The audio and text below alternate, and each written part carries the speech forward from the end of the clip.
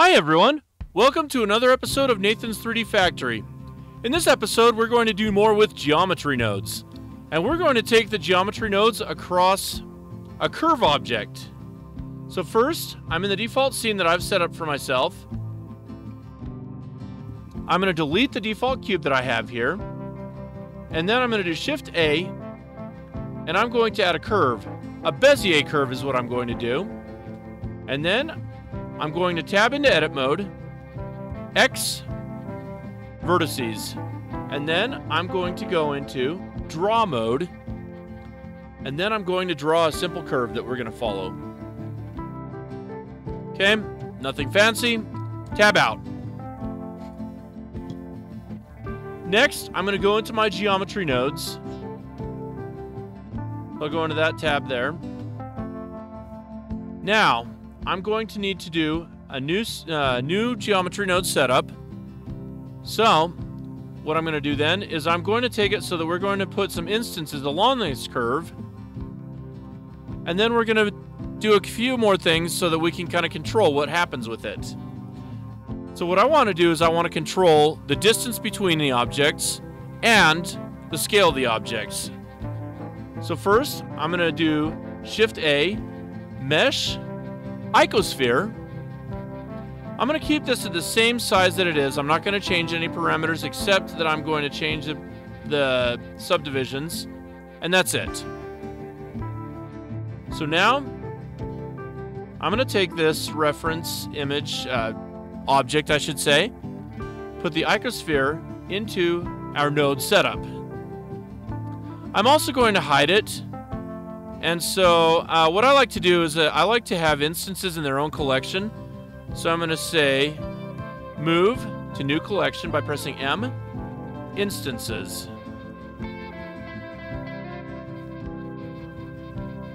I'm going to turn off the instances collection. Now, to get this point so that it follows along this curve, I'm going to add instances on point. Instance on points. There we go. That's what I meant to say. So now the curve is going to define all the points where these instances are going to go. And I'm going to say geometry is going into instance. Now we have a whole bunch of things that are just kind of sporadically spread out, right? So I still want to see my curve as I'm working with it. And so I'm going to do Shift A, join geometry. This is an extremely powerful node to have. It really helps a lot with just everything. I absolutely love it. So now we have our instances on our points here. But I'm not really happy with the spacing on that. And there's not a whole lot that we can do with controlling that right now, right? Wrong. We can actually make some more things available to us for control. I'm going to do resample curve.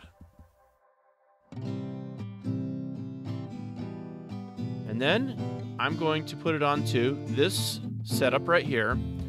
Now right now we have a count of 10. But I'm not going for count, I'm going for length.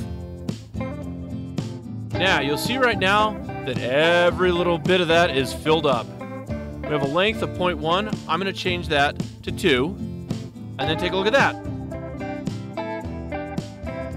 So now we have them so they are pretty much evenly spaced, right? So that is one of the parameters that I wanted to control with this. The next one I want to control is the scale factor of these as we go through them. So to do that, I'm going to go onto the instance on points, and I'm going to add a spot right here at the scale. So I'm going to add a color ramp. So I'm going to type in ramp, color. Now you'll notice that it has changed scale on there, and they're all still uniform in their scale.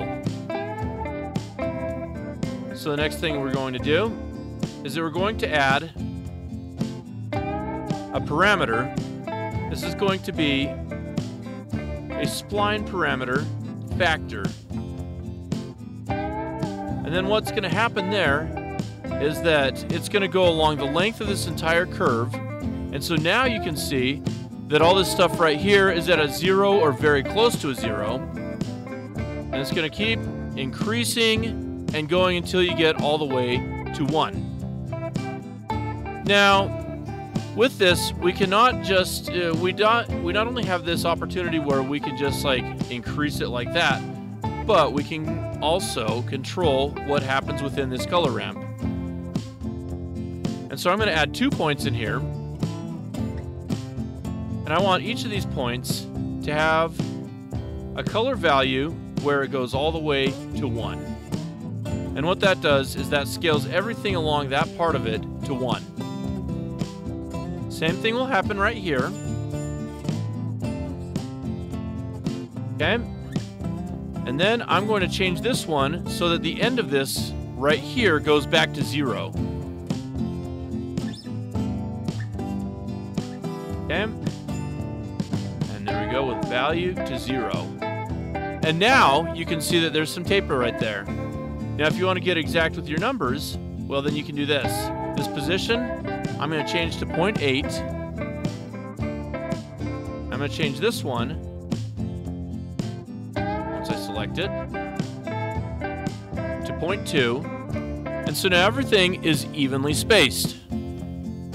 So that gives you kind of the idea of just how you can control these parameters, where you can taper them, you can space them evenly, you can even animate what you're doing with these. So then you can do this, where, oh, look at that. Isn't that pretty cool, huh? And then you can also animate just how this goes. If I do escape. So you can animate these parameters by doing something like this. Pretty sweet, huh? So anyway, I wanted to share that with you today, just to show you a little bit more of the power of the geometry nodes if you're starting out in that. And I thank you for watching this tutorial, and I hope that you like, you subscribe, that you comment on this. Let me know what you think. And thank you so much for watching Nathan's 3D Factory. Have a great day, guys.